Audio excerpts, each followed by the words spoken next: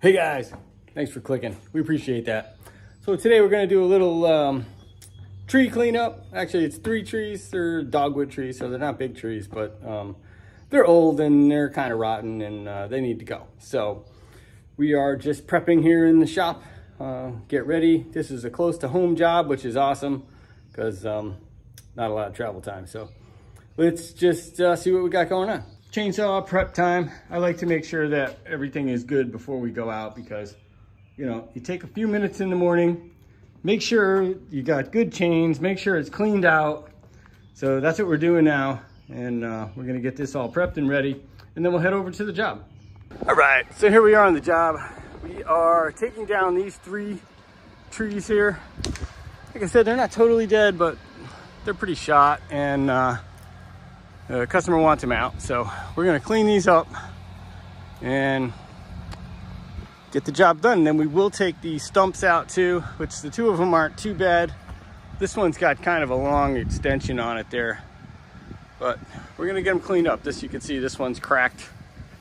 It's cracked right in half all the way down, and there's a lot of rot on it. So that's what we're gonna do. And this one, you can see it's just time for them to go, I think. See, there's a lot of bad.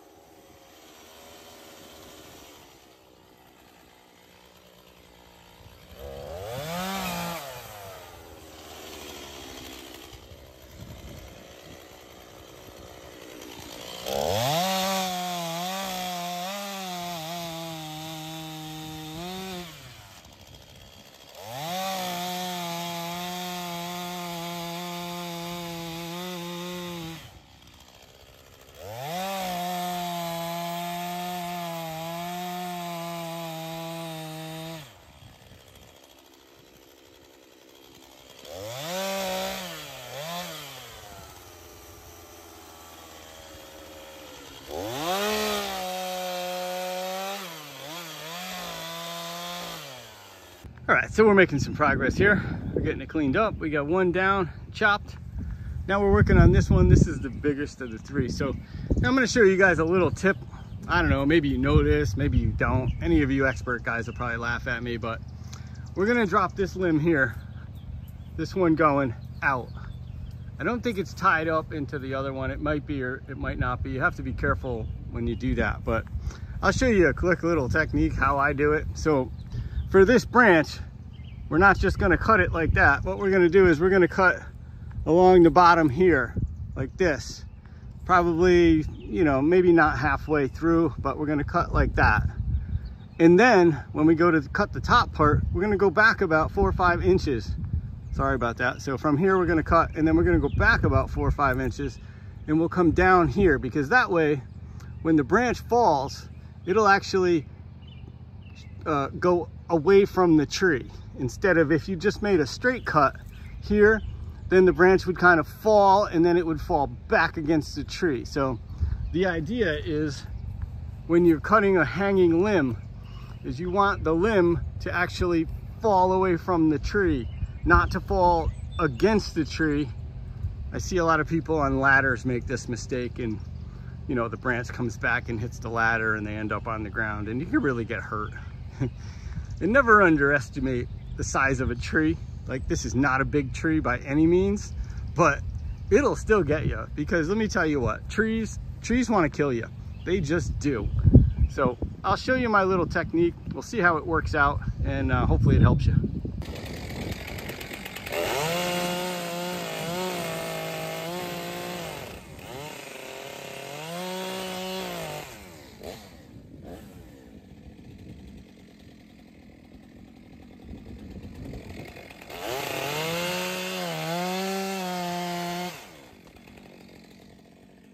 Okay, so here was the cut that we made. Like I said, make your initial bottom cut here, and then when you cut into it, you can cut on a little bit of an angle if you want, or you can cut straight down depending on the lean of the branch. But when you cut here and then you back cut, I don't know what the proper term is, but when the branch comes down, it pushes against this, which actually sends the branch away from the tree. Because I'm sure if you've ever cut branches, sometimes you cut it and then it falls and then it pinches your saw. So you're usually always safe if you use that little method right there. I don't know, maybe you know better, but that one works for me.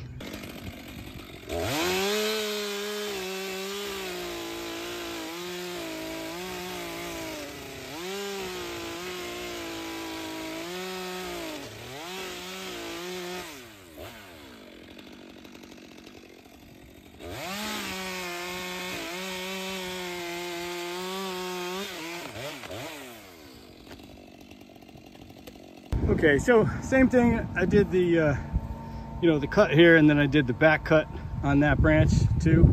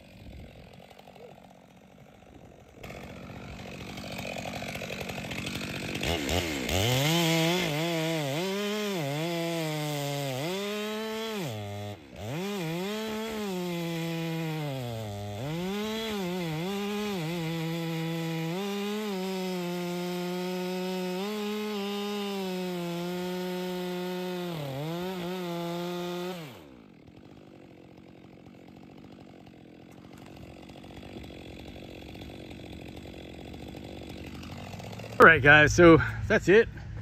It was a lot of branches, but we got those 3 down. Now we're gonna come back. We'll probably make a separate video out of the stumps. We're gonna take these 3 stumps down with the stump grinder machine. And these have a lot of black ants in it, so we're gonna take that separately. I don't wanna mix it with the other wood because there was a lot of good wood in there. And then we're just gonna take the blower and clean this mess up. But yeah, that was pretty much it.